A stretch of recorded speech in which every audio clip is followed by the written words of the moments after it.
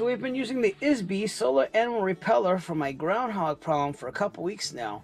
I'm glad to report that it's still working. So the solar energy definitely works. It's been out here for about a month and a half now. And it seems that the Izbie Solar Animal Repeller has worked because I have not seen the groundhog around. At first I did see the groundhog once, but when the Izbie Solar Animal Repeller turned on, it seemed to have turned it away because I haven't seen it in a long time. So let's go take a look at the Solar Animal Repeller.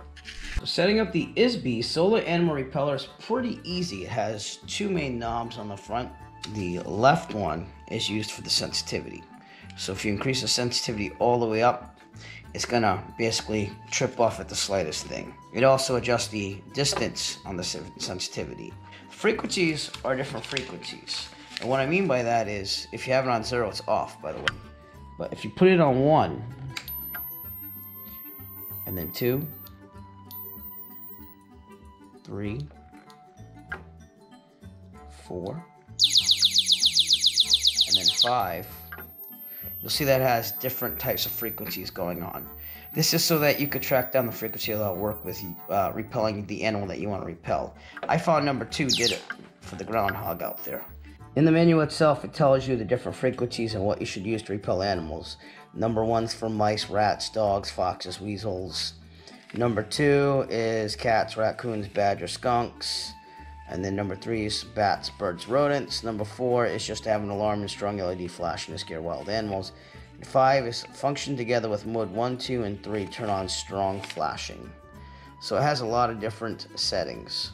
Now, even though this is solar, they do include a USB cable so that you can charge this out of the port back here, which has weatherproofing right there. But you just plug it right in there, and you can charge the batteries that are inside this compartment.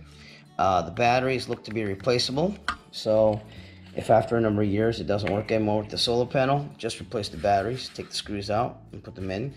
And then finally, the actual post that you put in the ground is made out of a metal sheathing, which is nice to see.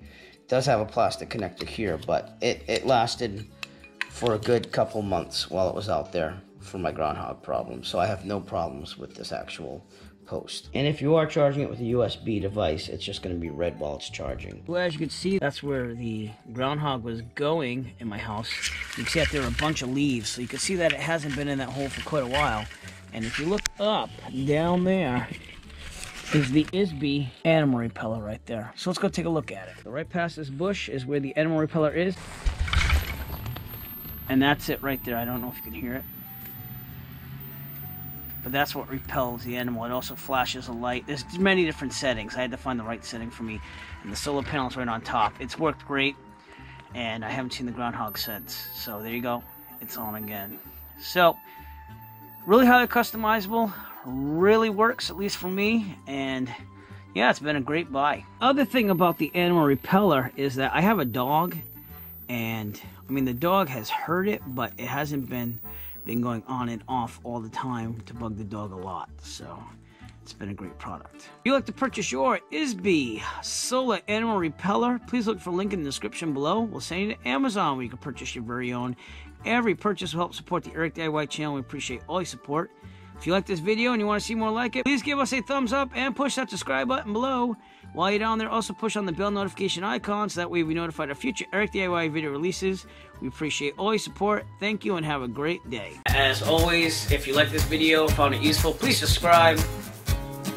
And if you have a product that you would like reviewed, please contact Eric by emailing him at eric5150diy@gmail.com. Have a great day.